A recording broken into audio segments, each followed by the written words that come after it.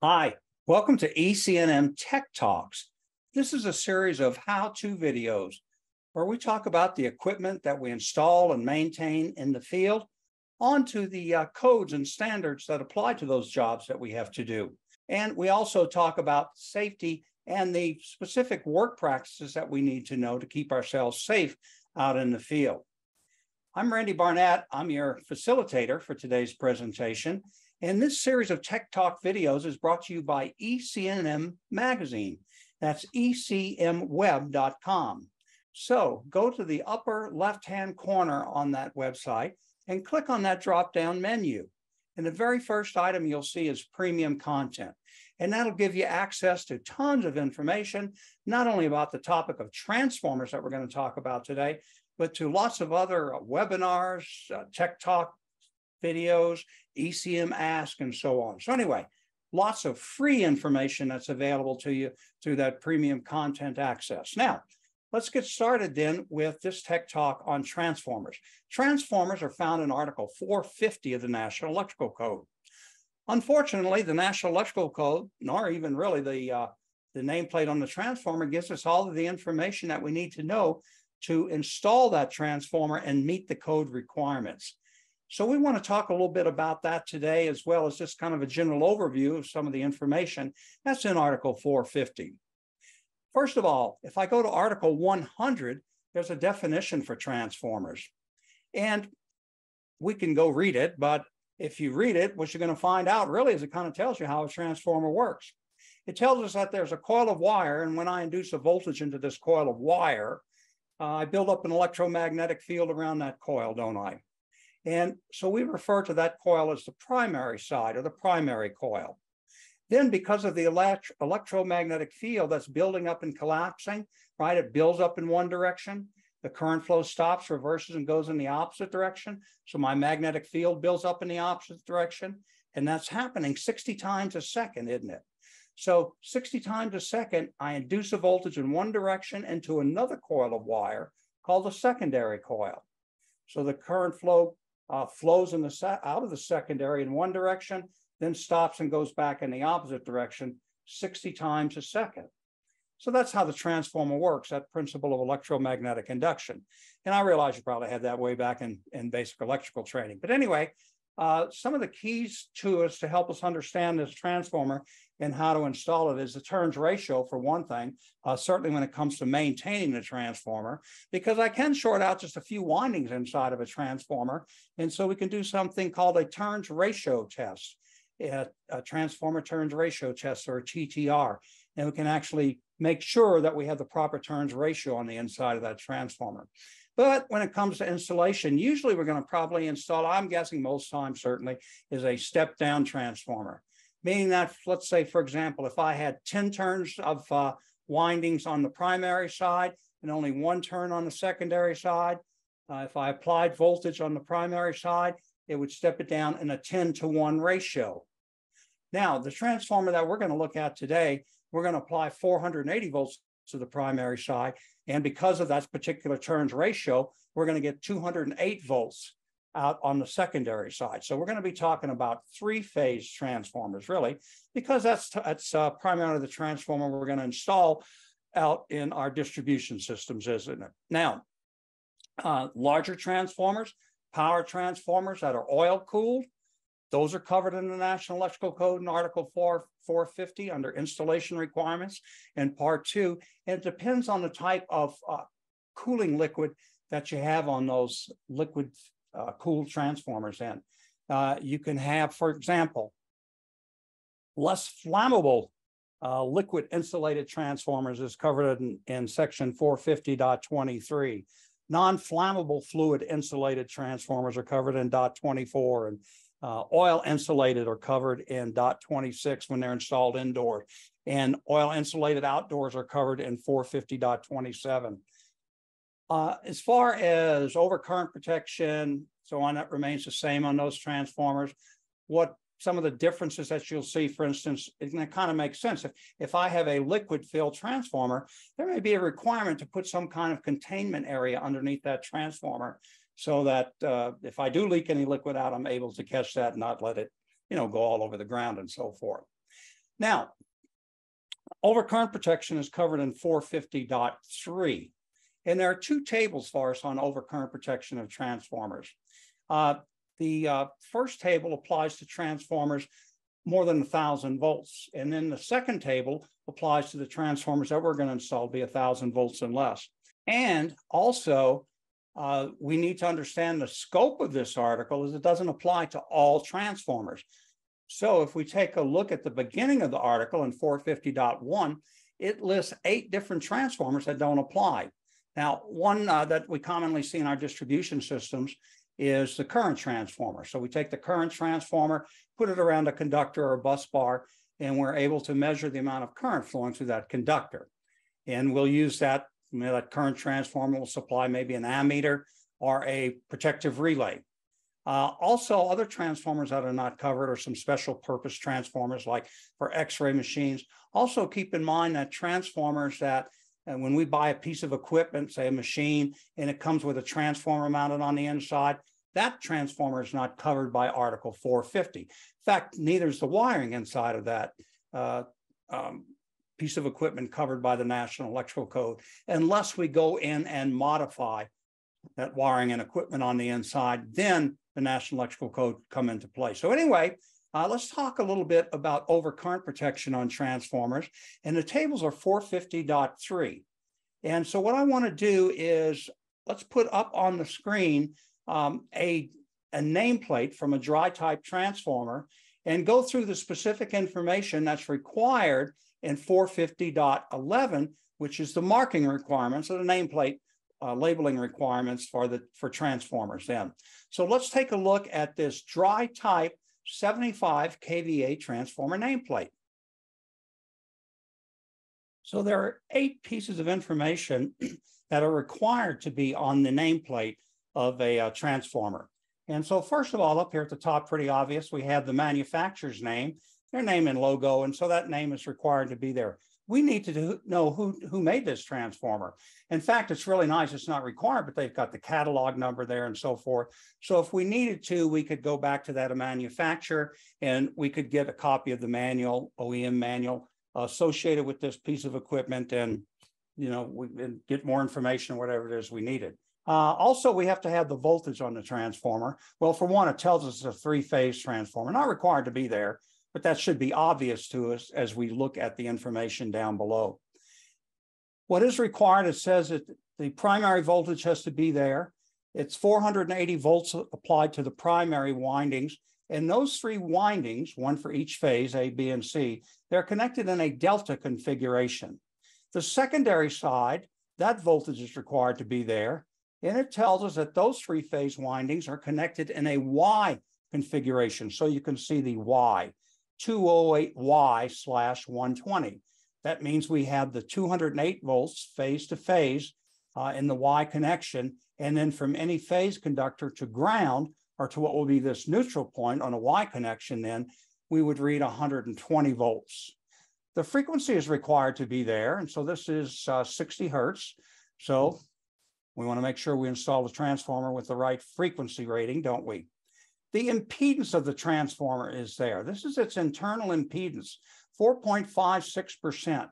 So what that is and we know what resistance is. Resistance is the opposition to current flow in a DC circuit. And everything has some resistance to it. So the windings themselves have some resistance. But because of the effects of the electromagnetic induction going on inside the transformer, we have additional opposition to current flow. And that's called inductive reactance. So if we were to go through the formula for the inductive reactance and the resistance, we would get the impedance value. So impedance is the opposition to current flow in an AC circuit. So for this particular transformer, the internal impedance is 4.56% at full load. Now, we're going to need that number a little bit later on, as we're going to see. Also down below, 2 other bits of information that I need to know is any ventilation requirements. That's required to be on there for the National Electrical Code 450.11. And it says ventilation opening shall be 6 inches minimum from walls or other obstructions. So 6 inches minimum from walls or other obstructions. And then finally, the last bit of information that we're required to have on our nameplate, according to 450.11, is the class of insulation. And that's down here at the bottom where it says class 220 insulation system. That's the maximum insulation or the maximum temperature that we can allow inside of that transformer. And that's 220 degrees C, which is 428 degrees Fahrenheit. Now, if I don't meet the minimum insulation class, which is 150 degrees C, and depending on the size transformer, I may have to install some fire resistive barriers around my transformer. And probably don't want to do that if I don't have to, huh? So really, if I look on my dry type transformers we install in our distribution systems, you're going to find a class 220, most likely, insulation system. Now, some other information that's on our nameplate that's not required to be there then, but it's certainly helpful to us. It gives us a continuous temperature rise, or at continuous operation, a temperature rise of 150 degrees C. That's the average temperature rise of the windings inside the transformer when it operates at full load. That could be handy to know for maintenance purposes. Some of our transformers have sensors on the inside to tell us what the temperature is in those windings in. The frame size is 914B. 75 kVA is required to be there, right? We had talked about it, but we didn't circle it. So the 75 kVA transformer, that's the volts times amps. Well, we're going to see a little bit more about that 75 kVA rating here in just a minute. The weight is nice to know, so I'm not going to pick this 455-pound transformer up and set it between my two overcurrent protections pieces of equipment back here behind me, but we're going to talk about that. Then I have some information down here that's really pretty handy. It shows me the connections on the transformer and how to wire this transformer up. So if I take a look at this transformer nameplate on the far right, it shows me the primary side is a delta configuration, and the secondary side is the Y connection. So I get 208 volts on the secondary if I were to read, say, from X1 to X2. But if I read from X2 to X0, which is our neutral point, there's my 120 volts. So that brings in a whole another system, really, doesn't it, when I go through a transformer? Because I'm going to have to ground the center of that Y connection in most cases. And we're going to call this a separately derived system. And so that separately derived system, that's covered in 250.30. So Article 250 in grounding and bonding, and Section .30 for separately derived systems. So you still have lots of grounding and bonding requirements on this transformer, but you really don't find them in Article 450. They're in Article 250 on grounding and bonding. Now, we notice down here it shows the primary side. So for the primary connections, I have H1, H2, and H3, don't I? And then on the secondary side, there's X1, X2, and X3. And then this is my XO, my neutral point over here on the far left. And it shows it is, the neutral is bonded and connected to the earth and ground. Now notice along on the primary side, there are different taps that we can connect to, and they're labeled 1 through 8. Over on the left-hand side, we see a column that says volts, and then it says taps. In the real world, we'd love to always get 480 volts, I suppose, into this transformer and get our 208 volts out on the secondary side. But the incoming voltage may not always be 480. Let's say that it is pretty close to, oh, I don't know, 456. So if we were at 456 incoming voltage and we still wanted to get that 208 volts out on the secondary, we can connect our primary connections to 5 on each one of those phases. So the number 5 tap on each one of those phases, and that incoming 456 would then give me the 208 out on the secondary side. Now be aware, some transformers, some of the larger power transformers will have tap changers on them, where we can go in and either manually, or it may be an automatic tap changer that can actually change the tap settings under load. But this particular transformer, of course, we have to actually pull the front off, de-energize the transformer, and change any tap setting. Right? So that's a pretty important little table for us when we go to connect the transformer up. Also, something else that it doesn't mention in here, but that we would certainly want to do when we connect a transformer into a system is we always want to get a phase rotation meter and follow your safe work practices and check for proper phase rotation. Now, normally both on the incoming primary side and the secondary side, certainly once you connect this transformer up. If not, your three-phase motors are going to run backwards and you can have all sorts of problems in your distribution system. So if I were going to take this transformer now and put it into my system, let's talk about our overcurrent protection that we're going to need for this transformer. What we've got is a 75 kVA transformer and with a primary voltage of 480 and a secondary of 208. So the next thing let's do is let's talk about providing some overcurrent protection on both the primary and the secondary side of this transformer. One of the things that I'm going to have to know when I go to table 450.3 actually, and remember there are two tables, the one we're going to be using is 450.3b for less than 1,000 volts. It requires me to take a percentage of the full load rated current of the transformer, and that's how I'm going to size my overcurrent protection. So I need to know what the amperage rating is on this transformer. And guess what? We just went through and it's not on the nameplate. So out in the field, I need to be able to determine this. I'm going to go ahead and put the formula for it up on the screen. And so here's our formula. To determine the full load current in the three-phase transformer, the I sub FLA, we're going to take the KVA rating, which we know is 75 KVA times 1,000.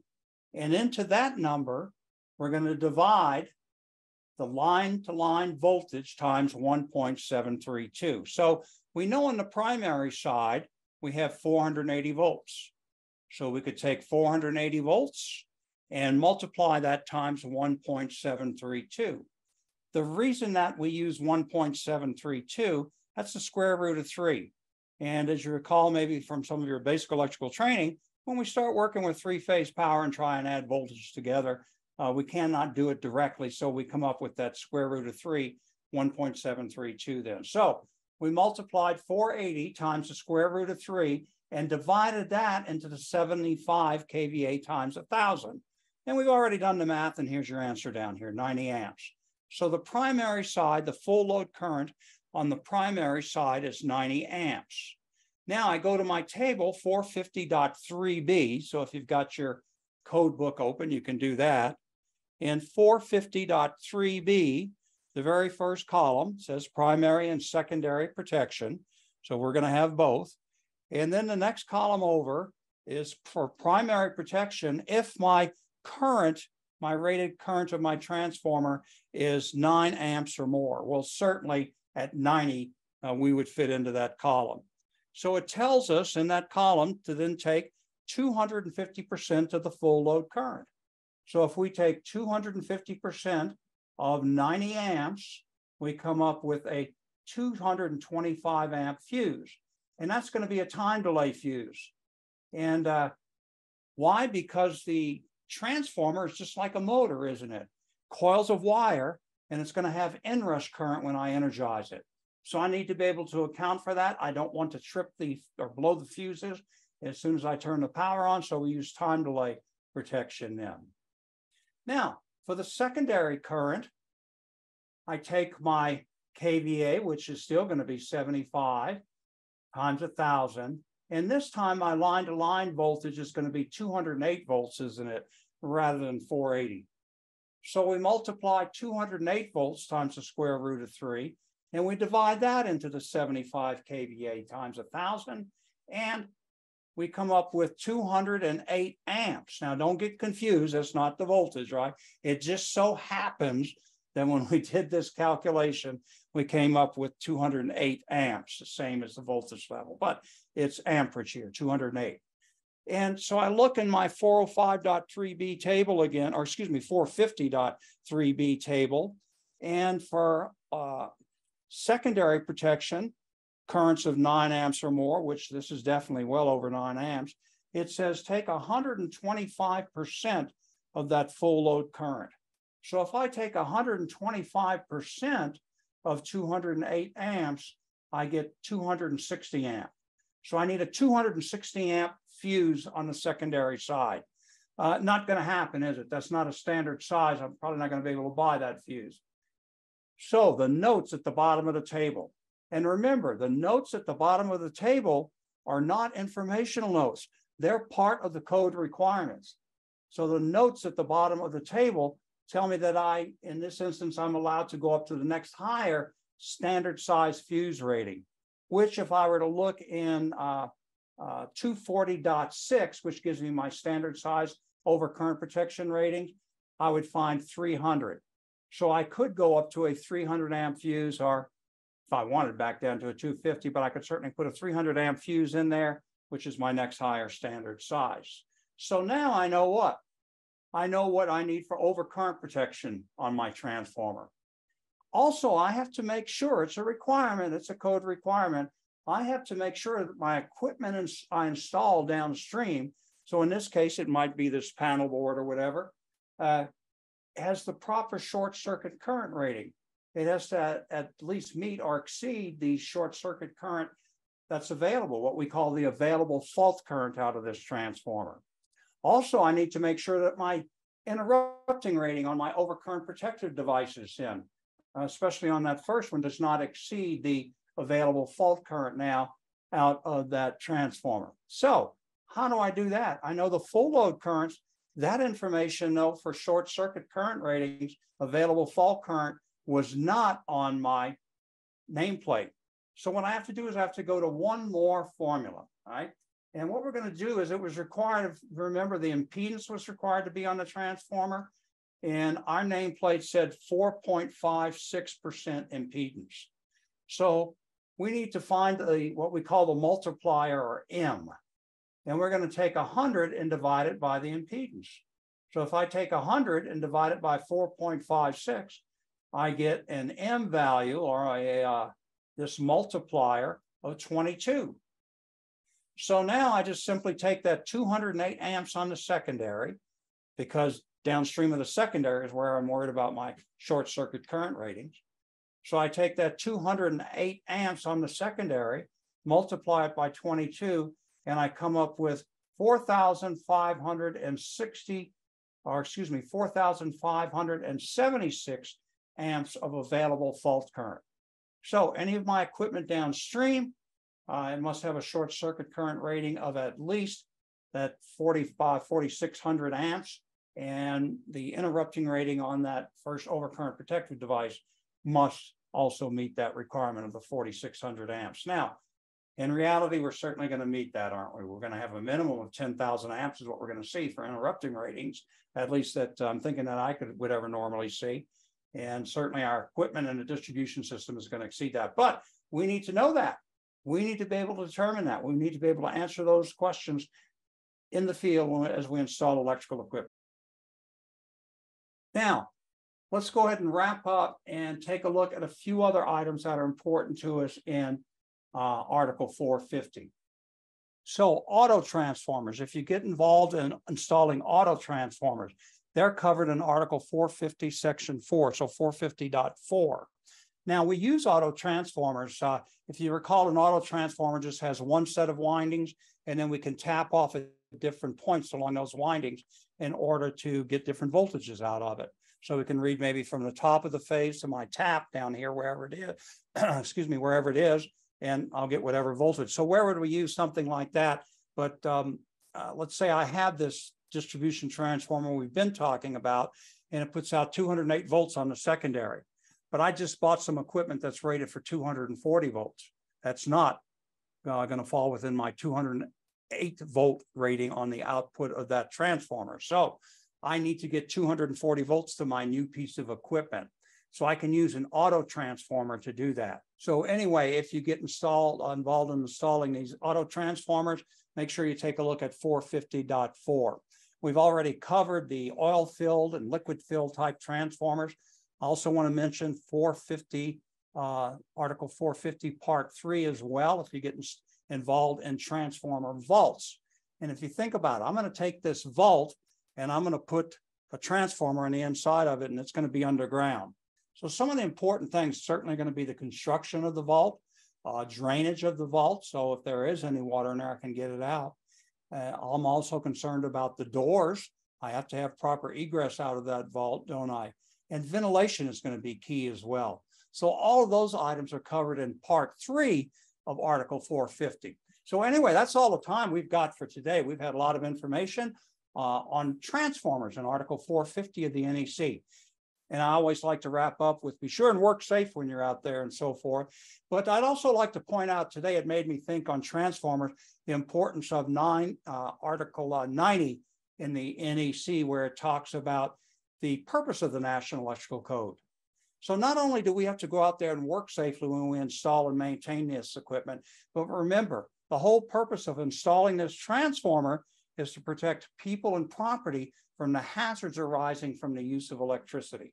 So yeah, we put it in a distribution system to get the voltages we need, but we need to be able to protect John Q. public out there as well, and make sure that when they walk into a building, that transformer is properly installed and maintained so that we don't end up with any problems, issues. Okay? So this Tech Talk has been brought to you by EC&M Magazine once again, and they're part of the portfolio of Endeavor Business Publications. And do make sure you work safe and install and maintain your equipment safely out there. Until next time, I'm Randy Barnett.